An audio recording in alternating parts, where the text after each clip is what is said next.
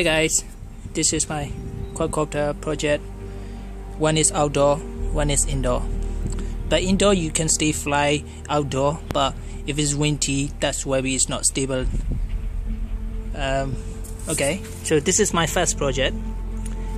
I use the 330 frame with my TV board, and this is Wi-Fi camera, and the motors is 1000 kilovolt, and propellers are 8 propellers, clockwise and anti-clockwise.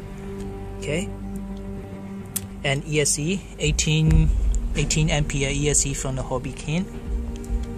And second project, I modify myself.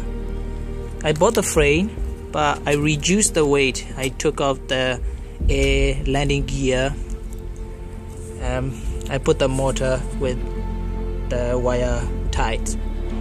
Okay, so especially this one, the flight controller board, I made it myself. I used the nano Arduino, and this is sensor.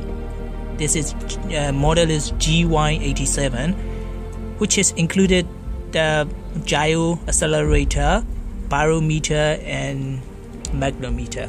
So everything's included. So it's connected to the nano Arduino microprocessor, and I upload the multi-V programming on the microprocessor. So exactly same pin output with multi-V board. So you can see the pin description will be in my data sheet.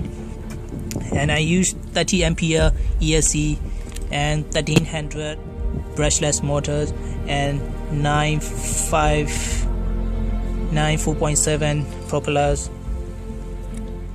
And I got the radio frequency from the Hobby King 10G. That's 2.4 gigahertz radio frequency. This is receiver, and transmitter will be there.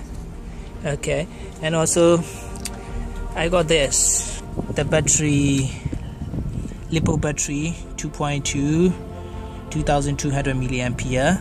If I use this, I can fly 10 minutes for this quadcopter, and if I use in this small quadcopter, will be around 15 minutes, less than that. It's quite nice.